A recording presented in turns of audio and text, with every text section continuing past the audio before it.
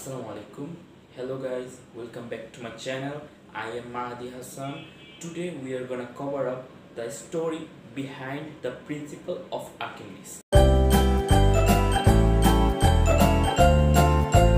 So the liquids are gonna push you up if you go inside, and the upthrust of the liquids is what you're gonna feel.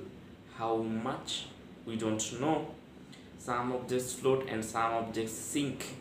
Why exactly? So there are a few questions we have got about liquids.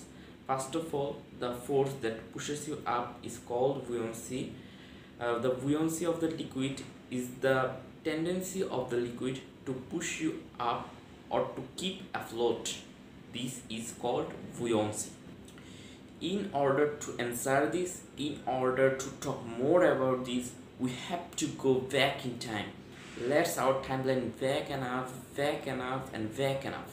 so that we can go to one king who had a very, like every king has, very pretty much luxurious ambition of creating the most expensive crown ever built. And what did he do?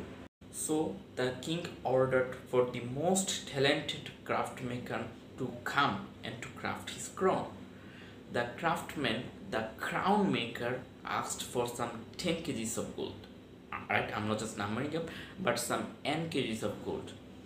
The king knew it's very expensive, but he provided the gold. The crown man finally made the crown and gave it to the king.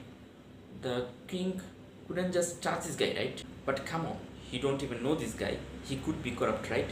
The corruption is something that's there all the time. So the craftsman could have just taken some amount of gold and mixed something else with it and pocketed the remaining part of the gold. So which means the crown looks pretty much like gold at the outside, but if you go inside, you could have just find other materials inside. So the question for the king was, is this crown made of gold completely? Did he use all the gold that I have remained? The craftsman said, yeah. The craftsman said, yeah, weigh the crown. The king weighed the crown and it was 10 kgs, right? But does that mean that all of the gold was 10 kgs? There could be something else inside, right? So the king had no idea what to do.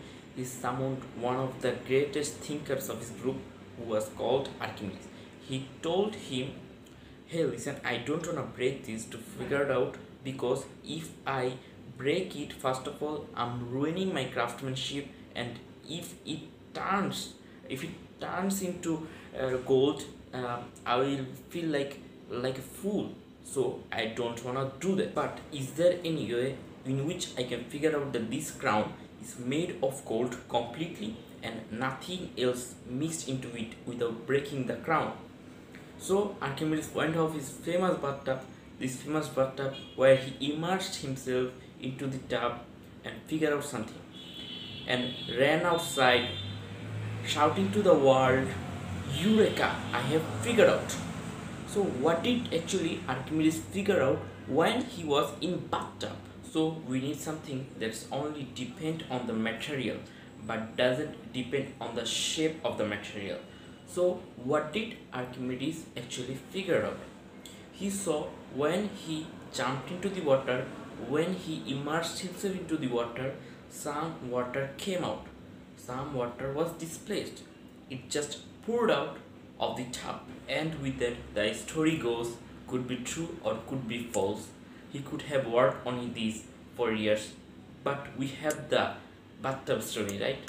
Which is much more interesting, isn't it?